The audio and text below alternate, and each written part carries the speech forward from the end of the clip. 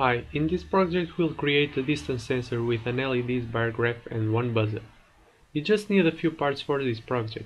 Everything is listed in the description, and check out instructables for more information. First, we will take a look at the schematics.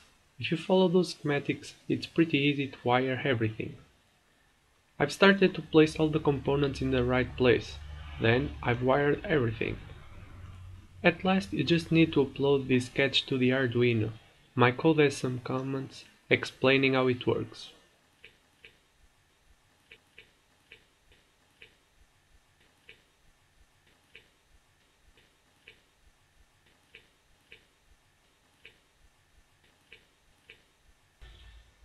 And that's the final product.